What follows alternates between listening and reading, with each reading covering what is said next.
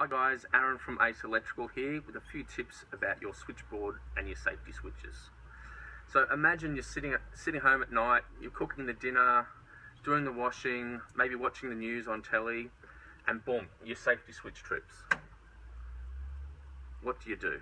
The light goes out on the camera for a start, and you try and reset it. Now in this case it reset because I don't have a fault here, but in some cases, you'll try and reset it and it won't let you reset, it will just keep turning off. The easiest thing to do is to look for the one that's labelled main switch. Now in here, it says light and power range main switch. So we would simply turn that one off.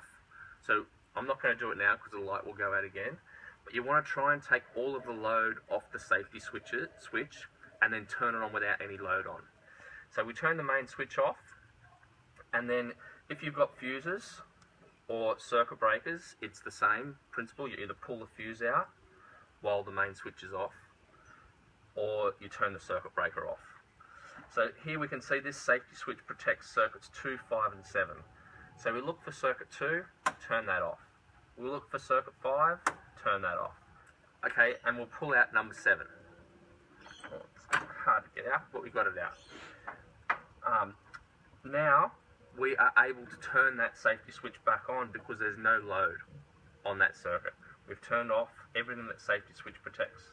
So the safety switch comes back on, and then we plug in the fuse.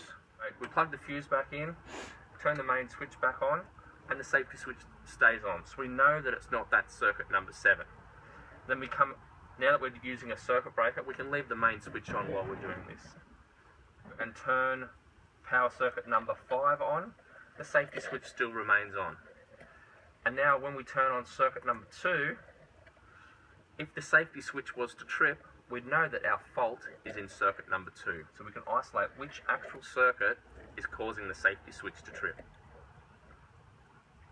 So for the example we're doing today, circuit 2 is the one that's causing it. Circuit number 2 is the problem. We leave that circuit off and we go inside and we have a look. What is being controlled by circuit number 2? So you get a lamp and you use that to test the power points. Any power point that the lamp doesn't work on, you know that that's on circuit number 2. So what we do is we go around with our lamp. If it's on circuit number 2, we unplug all of the other appliances. Now it's important that you unplug them and not turn them off, because this actually isolates them from the safety switch. Now we've come back outside here and we know we've got all of our appliances on circuit number 2 unplugged, and we turn on circuit number 2 and the safety switch has stayed on. This is telling us that one of the appliances we unplugged is the cause of the fault. So now simply go back around, plug them in one at a time, and when it trips, you know that's the faulty appliance. Either throw that appliance out or get it repaired. If no matter what you do, you can't get this safety switch to reset, you've unplugged all of your appliances.